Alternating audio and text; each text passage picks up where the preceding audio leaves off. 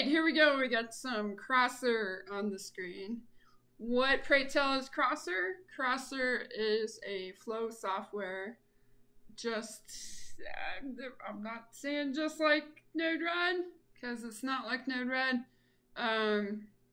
It's a little bit different than Node-RED, but the same idea. As far as you have an input and you have an output, and you're still doing flows. So we got flows, we got nodes. This is in a cloud environment. You can make a node locally to connect to your PLC or your edge device. For now, I just wanted you guys to see how hard or easy it is to connect and build something. So I had gone in here and got my data generator, which if I go up like this, I've got a data generator, I pull it over, and then I have an aggregate. And so I pulled those two out and connected them. That's similar to Node-RED. What is cool is the environment. I can use my mouse to increase, decrease. It's this little screen right here. Data generator is, it's not going to let me drill down into it because I am currently in the sandbox. And as you can see, I'm connected to the sandbox, so it lets me test. So we'll just test it here. So if I clear this out, and I'll turn that guy off, see the little bug, I can turn on that one. So instead of having to debugs for each of them, you can just click on this little icon, which is, I think is nice. Anyway, alright, so we're going to start this guy up. We could probably get away with that right now. So it's saving the flow. This is what my data generator is putting out, and it's going to do 10 of them every second. And I'm going to cut that off and turn the aggregate on. Clear that. And as you can see, it's doing the average of the data.temp. And just so that we understand that, went to 51.3. It's giving us a timestamp. I'm going to stop this. This is super cool because this is a crosser function that tells you if the node has successfully implemented or not. So it's easier to troubleshoot in my mind. So just to give you an idea, I've stopped the testing. We can drill down and check out. Let's see if I can make this smaller.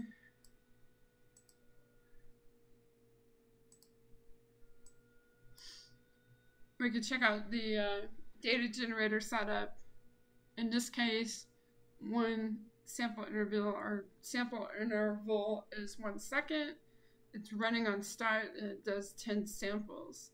So the aggregate is doing the average of those 10 samples, and I chose to do data.temp. We could do data.pressure, and as you can see, this just JSON was stuck in there as an example, and it's putting in random numbers for each value and generating data so that I can practice building nodes. Isn't that cool? So on this side, if we look at the aggregate, we are pulling from data.temp, which is being generated, and we're in a time mode. You have options there, time or count, so you can get specific. Every 10 seconds, it's going to take a value and output put an average. So it made up this aggregate based on the target property that I set. So it's my first flow in Crosser, which I think is pretty cool. So we'll go again, just because you guys missed it the first time. We'll clear this out. Wait 10 seconds. Ta-da! Anyway, I know you're totally excited about it.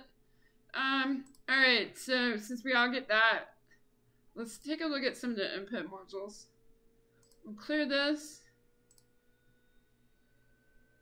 because I gotta hand it to you. The guys that made Crosser have a sense of humor. I haven't figured out how to use it yet, but maybe I will. This Chuck Norris get joke.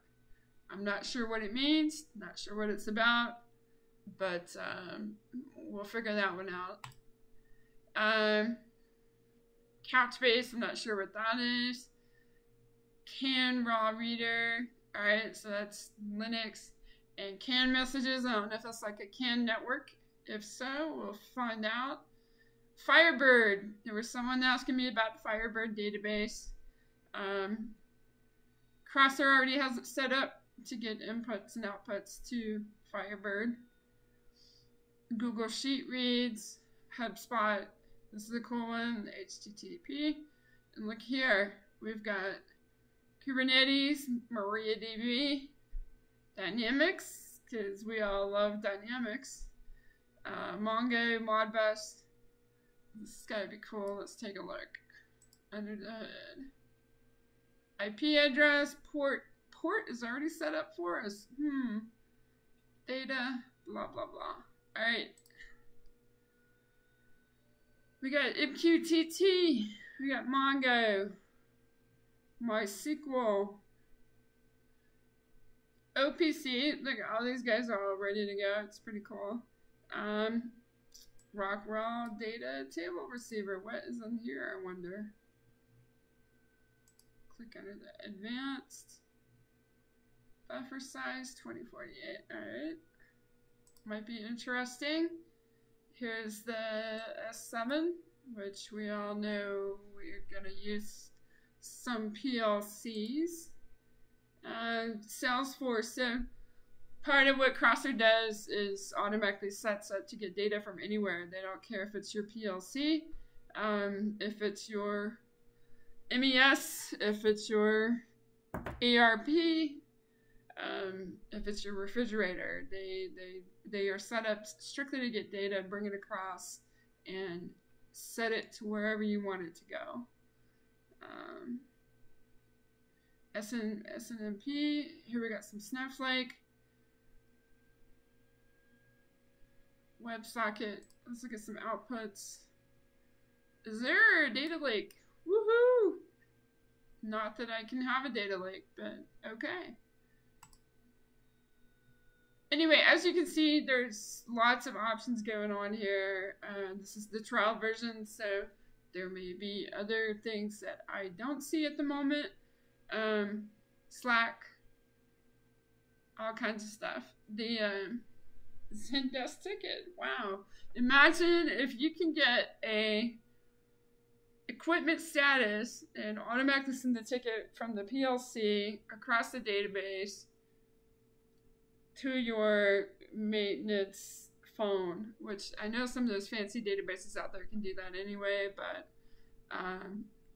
you know, maybe you want it to be more specific. I don't know. Analytics. Alright, so this is the stuff that we do in the middle. Obviously, this is the same thing as Node-RED as far as that we have an input, we have an output. We're still doing input and output, and there's all these things that you can do in the middle. So that's what they're calling the analytics. So here's a cool thing, and they've got the join like in Node-RED. So your basic functions are going to be there. Looks like they've added quite a bit. Python bridge should be interesting. And then so this is all Iron Python. What I was looking for is they have a module where you can just stick your Python code in. So literally it's just a code block. It's almost like the structured text block in PLC where you can just drag it in, put your Python in, and go about your business. So yeah, this may be the custom software one, but I haven't got to that part yet, so just exploring the package and checking some things out. So so far it looks pretty good and seems pretty exciting. I gotta go figure out what Iron Python is because I haven't been using that. Look, our good old timer. Date generator. Ta-da! We don't have to go manipulate anything. We could just tell it.